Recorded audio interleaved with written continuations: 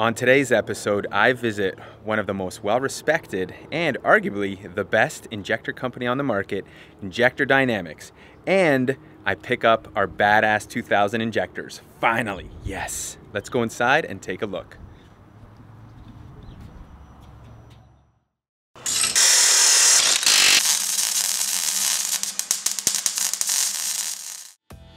Before I go introducing the owner of Injector Dynamics here, I wanted to show you this little sticky mat.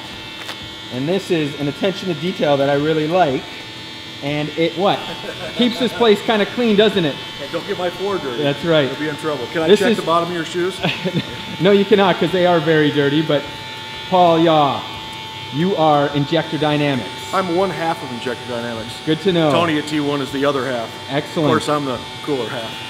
Perfect. Make sure that stays in there. I do not want that edited out. That's got to stay. Great, great. Yeah. So, Paul, tell me a little bit about Injector Dynamics. Obviously, you're known for your injectors. Imagine that. Yes, sir. You know, the easiest thing to do is to walk you through the process. I would love that. That's what we're here for. Sales pitch, right? Oh, yeah. Because I am wearing a nice shirt. I know. You did dress up for me today, right? So I could bullshit you for 10 minutes about how fucking awesome we are. Or we can just walk through like a day in the life of a fuel injector. Perfect. So where do we start? Well, I forgot already. Let's see, where do we begin? As you probably know, the ID 725, 850, and ID 1000 are all modified production injectors. So we bring them in from Bosch, perform various modifications to change the flow rate, and then match them up and send them out from there. So just so everybody understands, these injectors are Bosch Motorsport injectors originally that you modified? No, that's an important distinction. The 725, 850, 1000, and ID 2000 are a production-based injector. Ah, okay. And we're going to talk more about that later, because when we talk about the ID 1300, the ID 1700, and the upcoming ID 1050, those are all clean sheet designs that we designed in partnership with Bosch Motorsport. See, these are things that I need to know, and the viewers do as well. And it's even critical for walking you through, because the process is different depending on what injectors they are. Precisely. So talking about the modified production pieces, which is what we started with, the ID 1000 is what put us on the map to begin with. Right. We start over here in the boring corner of the shop. We make him sit in the corner all day. And basically, we just take the stock that comes in and get the injector unloaded, basically. Get rid of the O-rings, get rid of the color identifiers, so that we can start our process. And then back here behind him, in this really, really super high-tech funnel, we apply an anti-corrosion agent to the inside and the outside of the injector. The reasons for that, I'm not going to bother going into detail, but we do that before the machining process. Gotcha. That's key. So starts here in what I call the boring corner. Hey, you want to smile for the camera? There you go. Famous. See? Now he's famous. That's great. Now we go next door, and next door is where all of the boring, irritating, dirty things happen. So you don't have to walk on that on the way out. Oh, because I don't care if you take your dirt outside, but when we come back in. You need to cross that. Definitely. All right.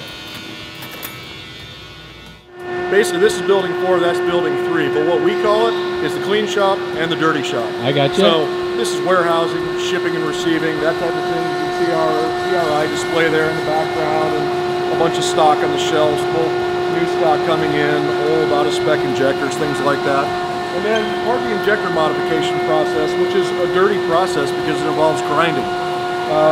That lathe has been specially modified for the injector modification process, and so considering the how would I put it, the Me Too nature of the performance aftermarket, yeah. I probably won't let you walk over and zoom in on that, right? That may be top secret. Well, proprietary stuff. I don't know if I'd say top secret, but yeah, you don't get to zoom. How's that? That's good. Yeah. So now we come over to. Now we come over to the most high-tech part of the operation, which is this little belt sander, right? Isn't that high-tech? Oh yeah, everybody loves the belt sander. Waiting to see that. Yep. Here's what this is all about. That's a Scotch-Brite pad. We still do it by hand because we just haven't bothered to build a machine to do it. But the short story is, the injectors that we do bring in from Bosch have a date stamp and some other things down at the bottom of the injector on the chrome-plated portion. Let me grab an injector. Yep.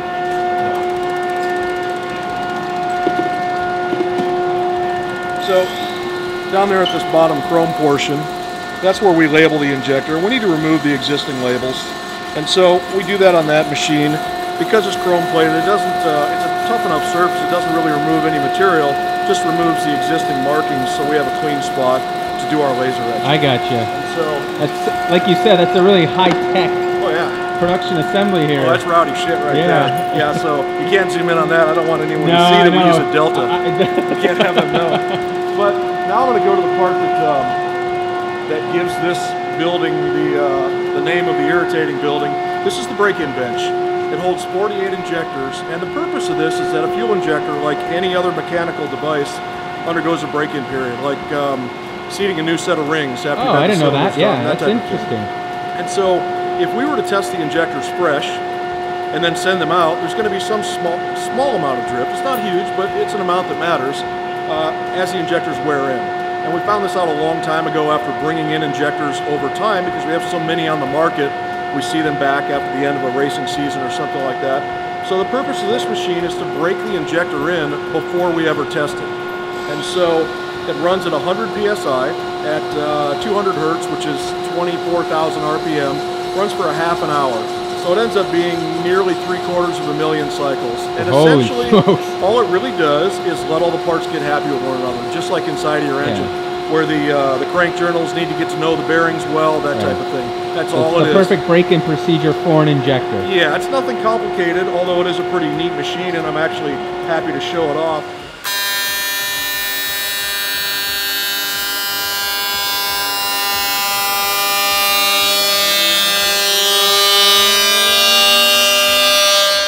That's quite the annoying sound there, Paul. Hey, you want to work in here for a day? That's why everybody's wearing earplugs, because listening to that thing with the vacuum going at the same time is just enough to drive you batty. Yeah. So no, go ahead. These have already been tested. We can shut it back down. I just wanted to show you what it sounds like to have 48 injectors rattling away at once. I was going to say, I'm ready to move on if you are. But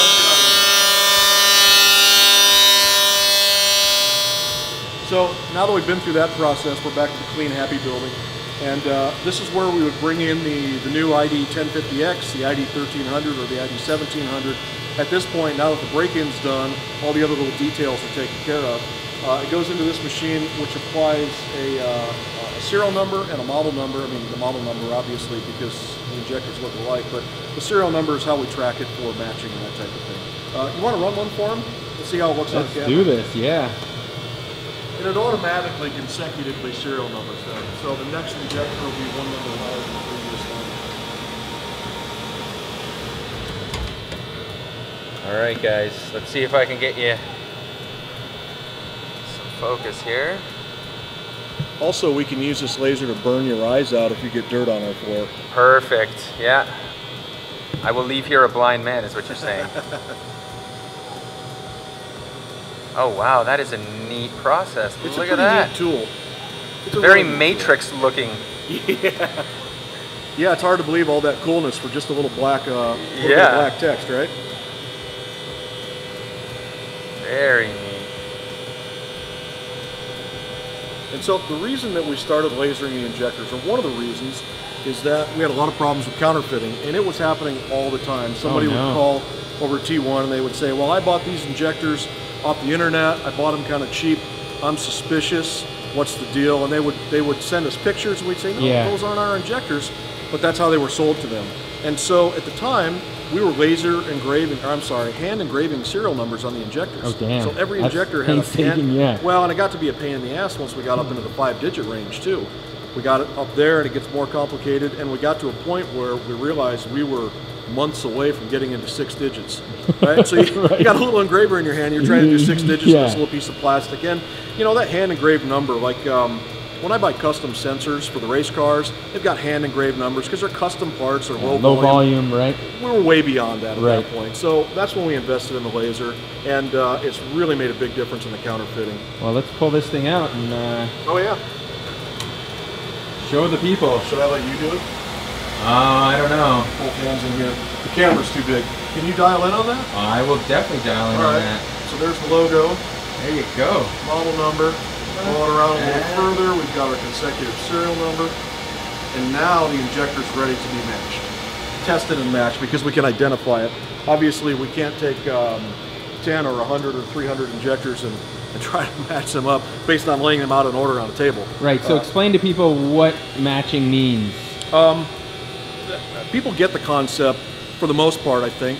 They think of matching as having 2 injectors that flow the same, or 2 or 4 or 8 or 10. The critical thing for us, and what started the company and the name Injector Dynamics, is that instead of just doing a static flow test, which tells you what the injector does when it's wide open, we were testing them dynamically and matching them up across the linear operating range. So it's entirely possible. An even more complex extra step, but it brings more precision to each and every injector. Far more precision, and it's entirely possible to have 2 injectors with the same static flow rate that are nowhere close to each other dynamically. And the problem tends to worsen as the pulse width goes down. So you can run into some real issues there in terms of like idle characteristics, partial throttle. Yeah, picture you're running in IMSA or Grand Am, and you've got caution laps where your tuners work really, really hard to work on the fuel economy of the car during that portion. That light cruise and light on and off the throttle. You can't have the car bucking and snorting at that point because one cylinder is 10 or 12% lean. Right. Throttle response on corner exit, that type of thing. So it's all these little details that added up to getting an injector that does in the car what it does in the flow bench, which you just don't get with a static flow test. And that's what these machines over here are for? Or? Yeah, that's where we go next. All right. So for the production work, we have 2 benches. In fact, let me get in here a little closer so you can see them. For production work, we have 2 benches. They run all day long. They only test 1 injector at a time, and that's for the sake of accuracy. But because of that, it has to be very efficient. So I'm going to get Asa in a minute to come over here and run an injector so I can explain the process. Right, and this is all custom-built equipment by you? All built in-house. There you go. Everything from the fabrication on the flow head to the wiring and the plumbing and the control system that runs it all, because it is an automated process. Other than lifting this handle to pop the injector out and put a new one in, the entire process is automated. Right. So if you want to pop one in there, do it over here instead. He said that bench was going to catch on fire, so you don't want to use it. Now it's going to explode. Anyway, this one's in the middle of a test right now, and we're using Motec on this too, by the way. And it's the same thing, they just never fail. You just put a Motec on it and leave it. So maybe you'll have to tag Motec. Most people are probably pissed off because we're wasting it on a flow bench. That's right, they're like, it's on a flow bench, I need that on my car. Yeah, here he goes, so he's going to change it out. Out the injector goes. Yeah, it comes out, checks the serial number, puts it in the tray in order, which makes it easier to track them later. Saves the file, which gets saved to a database. And then he starts the test. And so the important thing about this test, or any test if you want to match injectors, is that the test conditions are exactly the same for every test. And so this good point. This is both temperature and pressure controlled. It's a closed loop system, a PID loop control, which most tuners are familiar with. Or and that's not water, is it? No, I'm not going to tell you what that is. That's a secret secret sauce. There you go. If you touch the head, you can feel it's hot. Yep. And the reason is that we're simulating a hot injector running on an engine. Oh, that's brilliant. And right now, for the first 30 seconds, the only thing that's happening is the injector's being run at 90% duty cycle for 30 seconds to do 2 things. One, to warm up the coil, and the other is to let that warm fluid flow through the injector and get all the internal parts hot. Because obviously everything expands with temperature. Right, brilliant. So if we were to track the dynamic flow during that period, you would see the flow lessen a little bit over time as the injector heats up. And so we've got a time so that it reaches the point where it stabilizes and its flow no longer changes, it's dynamic flow. Yep. Then we start the test. And so this particular test is made up of 5 data points, and you can see the fuel flow here at the first data point, second data point, third data point. It's going to do 5. And that ranges from 30% to about 90% duty cycle. So what happens then is this data gets saved, and we do a linear regression on those 5 data points to determine the slope and offset. So most people don't want to hear linear regression, so here's the normal description of what that means. Right. It's a straight line approximation. If I were to, on a graph, put 5 dots on there that represented the flow during these periods of time, and draw a straight line through it, that line describes the slope, which is the flow rate of the injector, and the offset where it passes through 0, which is what you put in your ECU for battery compensation and things like that. I'm learning so much already. Yeah, and you'll notice that it sat at each point for quite some time. And the reason for that is that in any measurement process, there's some amount of randomness. There's always some amount of noise. So if we were to run the injector at, say, 5 milliseconds, and just reach out and grab that flow at one single point in time, it might not necessarily be representative of what the injector is doing. So it goes through there at 5 seconds each, and you can see. And that gives you enough time to. We can average the results from there. And also there are numerous bits of error controls that are built into this. All of these boxes here will light up if there's a problem. So if the fuel pressure is off, we see a problem. If the bypass flow is off, it tells us there's something wrong with the machine. If you try to test the same injector twice, it'll light up, meaning enter the same serial number twice. It'll light up red and tell you, hey, you fucked up. Right. It monitors the voltage. If the voltage moves outside of a relatively tight range, it throws the test away. And then for each one of the data points, and this may be more detail than you want, if it is, I'll move on. For each one of the data points, we measure the coefficient of variation of all of the data points registered during that 5-second period. If there's too much scatter, meaning too much noise in the data, that tells us that there's something wrong with the test, or possibly wrong with the injector, and that we don't want to use that. Holy smokes. Yeah. And that is why your catches, injectors are as good quality as they come on the market today, right? Like realistically, God, the amount of testing going on here, I've never really seen for a fuel injector. I always thought it was just like, put it on a flow bench, run it through, and you got it yourself a CC number, and you go from there. Well, it can be that too. It just depends on how far you want to go. Right. I mean, you know, we make pretty strong claims about what we sell and what we put out there.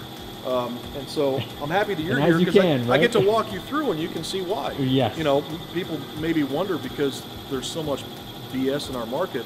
If we're just talking, and so that's why I'm glad you're here, for someone to see these processes.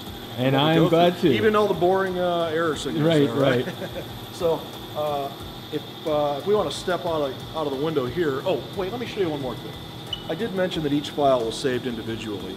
So all the way back to 2007, I have flow data on every single injector that we've ever sold. Holy smokes. All the way back. So, and this happens occasionally. We will get injectors in for testing. And we'll find that one of them has just been, you know, destroyed with dirt or something like that, or even something crazy like the customer breaks a connector off of it. We can go all the way back 7 years, and they can say these are the serial numbers for my set, and I broke serial number 123, and we can look that set up and then choose a new injector that matches the original 5 or 6 or 10. That is fantastic. And so that's why everybody that's watching this, that's been through that process, knows that that's how that goes. Yeah. That if they have a problem, we need their serial numbers so that we can replace it with an injector that matches. So you just don't pull one off the shelf and send it to them. That's fantastic. If you say our that's a good injectors point. are I didn't even tightly think of that. matched, Yep. and then you just send them out some random fucking injector, you're not doing anybody any favors, and it makes the whole matching process kind of worthless to begin with. I got you. So that's why we record all those serial numbers. Amazing. And where are we off to now then? We're off to right here. We're going to walk all the way over here. Oh, man. Did you make it okay? I did. You didn't spread any dirt, I hope. Okay. Don't even look down anymore. There's dirt going everywhere. These shoes are not clean, I told you. I've been working in a workshop, so. So the injectors just get laid out here in order. Nothing special. When the batch is done, whether it be a batch of 200 or 400, we've got numerous little signs. So when Asa gets done testing all these, plops this on here, says it's all ready, takes it over to Evan, who sits there behind the cubicle because he doesn't want to be on camera. And he sorts through that batch of injectors and matches them up and then sends them back out with these two things. One is the note that says, hey, this is ready to pack and ship. We can get that out of here. And the other is, I don't know, do you want me to hold this up so you can dial it in? I'll zoom in. Right, so show people these are all the injectors on this tray. There's 2 levels of injectors that have been tested. Off here to the right, we have all the injectors that we weren't able to match up. So for whatever reason, we couldn't get them to fit into a set that we could send out to a customer. Some of them don't fit because they're so far out of our specification that we can't sell them. And unfortunately, we have a lot of those. And there's 2 reasons for that. One is that we're offering a tighter specification than the auto manufacturers typically specify. But the other is that I mentioned some of the injectors that we sell are modified, and a fuel injector is a very high precision device. So no matter how hard we try, when we modify that injector, we end up changing its characteristics. And so what starts out as just ridiculously impressive quality control from Bosch, you know, basically gets screwed up as we modify it. I mean, you know, that's the reality of the situation. Exactly. So we end up with a lot that just get tossed. In any case, beyond that, you can see they're laid out in the sets here. Like here we've got a set of 4, a set of 4, a set of 4. Here we've got a set of 6. Here we've got another set of 6. Sometimes we end up with groups of 8, 12, 16. And essentially what happens then is the guys will bring the cart over here to the packing station, and they'll separate out those injectors by serial number. It might say the first set of 4 is injector number 1, number 7, number 42, and number 58. And so they'll lay those injectors out, and then they get sealed. The short story is they get sent off to T1 in Texas in what we call strings. And as you can see, that setup was mostly strings of 4 and 6, but we often get strings of 16 or whatever. So let's say we have a string of 16 injectors that we send to our T1 there in Texas. And I call them and say, hey, I need some injectors for my S2000. They have numerous choices. If you have a 16-cylinder engine in your car, they can send you all 16 of those injectors. So I'm some baller with a Bugatti Veyron? Yeah, exactly. Like if you put a Veyron in your Tundra, right? A Veyron engine in your Tundra. There we go. So they know over there at T1 that they can peel injectors off of that in order. They can turn that into 4 sets of 4, a set of 6, and a set of 10, whatever the case may be. They take the injectors, separate them, fit them with various top hat adapters and electrical connectors, whatever is required, like for instance a plug-and-play S2000 set. Right. And then put them in the retail packaging that you're used to seeing. And I don't know if we even have any retail boxes here to show you. We might. I'll see if I can dig one up. But that's essentially the end of the process at that point, and we ship. I would say we ship nearly every day. The thing that got us started with the machine shop idea to begin with is that we had an outside company making all of our top hats for us. In fact, Low Cash Racing, somebody watching the video is familiar with them. It's right here in town. Yeah. Good guy, super good guy to deal with. So we brought in the machine to make all of our adapters ourselves. The first machine was this Haas ST10Y, and with a bar feeder, we load the bar feeder up and basically just, you know, fire it off and run away. And anyone who's familiar with the injectors has seen the various adapters that we have to fit whatever car it may be, well, like the one here in my hand. I gotcha, yeah. So we crank these out here and then, like everything else, ship them off to Texas. So there are, you know, 6 different adapters that go on top, I think 4 different ones that go on the bottom. So you can take a basic injector and fit it into, in our case, a couple hundred different applications. Yeah, very smart, cool. Yep, and we've been doing these for a long time. This is a good story. About 2006, the very first adapter that I ever made was for 3R Racing for the K-Pax Volvos. Do you remember those from the Pirelli World Challenge? Yep. They were one of the first customers for the ID1000. It was a lathe cut ID1000. It was kind of rough looking injector, but it did what we needed it to do. The results were there.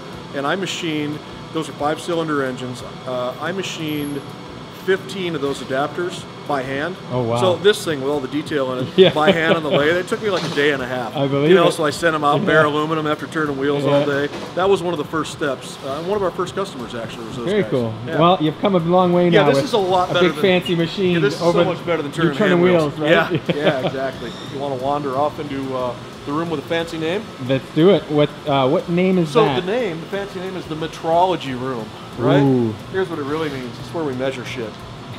I like it. So another sticky pad, because you cannot get this floor dirty or you're in trouble. I will stay over here then. So the short story is, in any machine shop, you have to measure parts when you're done for QC. And particularly, a couple of the parts that go into the ID1700 require pretty careful inspection. And you can see we've got the microscope over there. And he was going cross-eyed from staring into that microscope all day long. He was starting to run into things, right? So we got the video scope instead. And you're a kind man. Yeah, so there's a fixture here that we've built. You can zoom in on that to see what he's up to. That oh, you're not you're not using it for this. Sorry, I caught him at the wrong time. The short story is we built a fixture to be able to rotate the parts and check every angle. And these are injector parts? These are injector internals. Yes. That's another thing that I'm not going to let you zoom in on. All you get to know is that those are some injector internals, but you don't get to dial in on those. So the audience will believe you. Yeah. Back here we've got the the basic surface plate, profilometer, and comparator and things like that. I mean, the usual machine shop shit. Cool. Nothing too exciting. except that we took the time to paint it white so it looks more precise. Right. And tell me once again, I don't know if I missed it or not, but what are they looking for? They're looking for any imperfections in the machining process. I gotcha. Okay. Yeah. So, wow, that's... for instance, when the guys were machining those parts, if the cutter was dull and the machine kept running and somebody didn't catch it, it can get to the point where it can fracture the material or start to leave burrs, that type of thing. So basically, it's a surface finish inspection, not even a crack inspection, because one of these pieces is made from a material that, well, let's just say if you machine it improperly, you could crack it. Right. And wow, so those are things we have to look for to make sure that we get it You're right. blowing my mind here, Paul. And we still even managed to screw it up on occasion. All for an injector. Yeah, all for an injector. Incredible. Yep.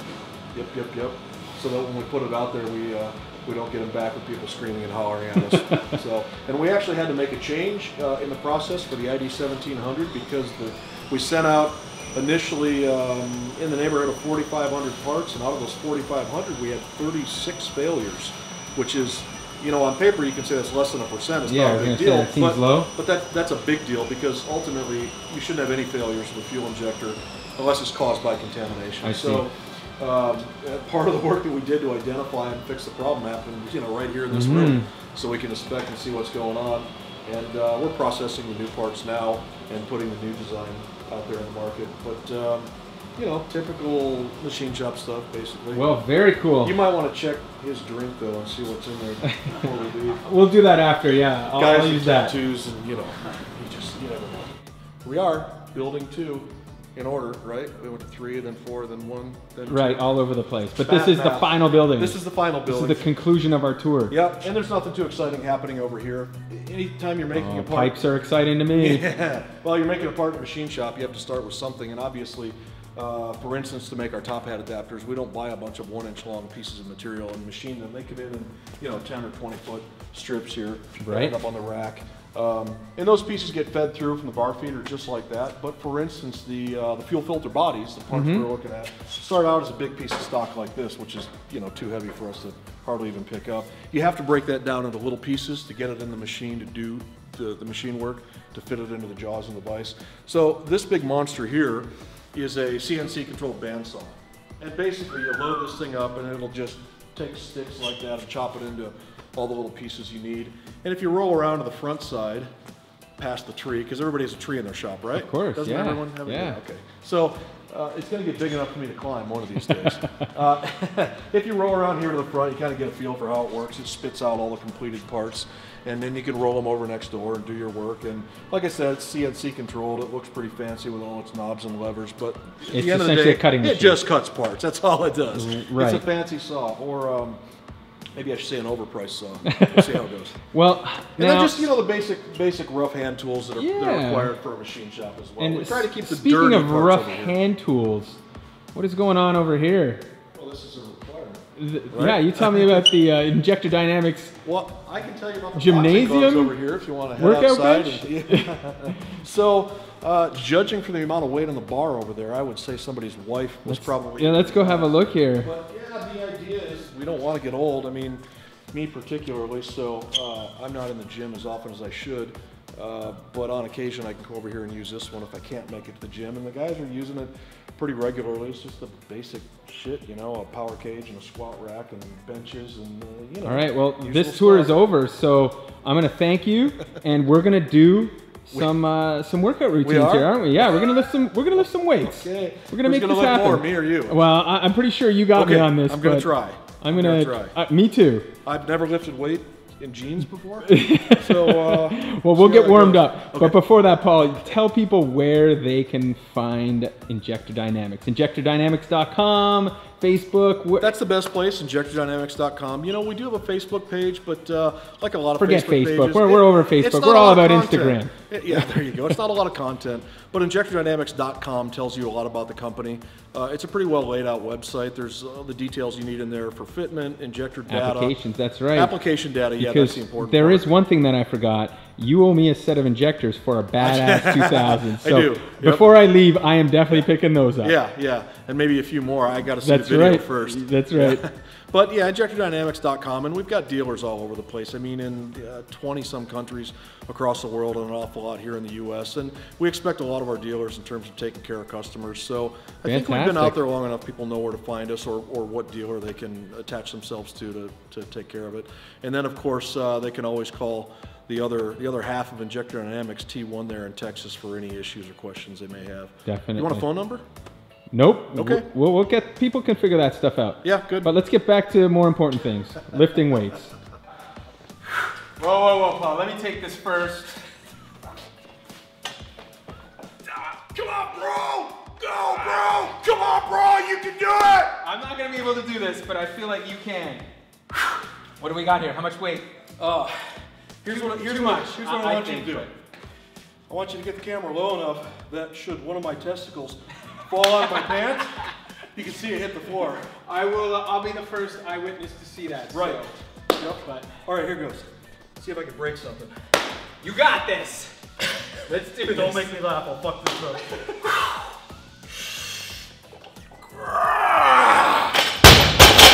I lost my grip at the end. Good man. But you didn't let me warm up. No. That's my excuse. See, this is what we do. I guess Injector Dynamics now has a reputation to uphold. Every time I come here, I'm going to watch Paul lift more. And instead, now, I'll try to do a few with half the weight. Half the weight for sure. Shoulders first, all right, I got a lesson. Seriously, I'm going to watch you to make sure you don't, because if you are doing it wrong, I don't want well, your butt came up first, but you didn't arch your back. So yeah. That's okay. Yep.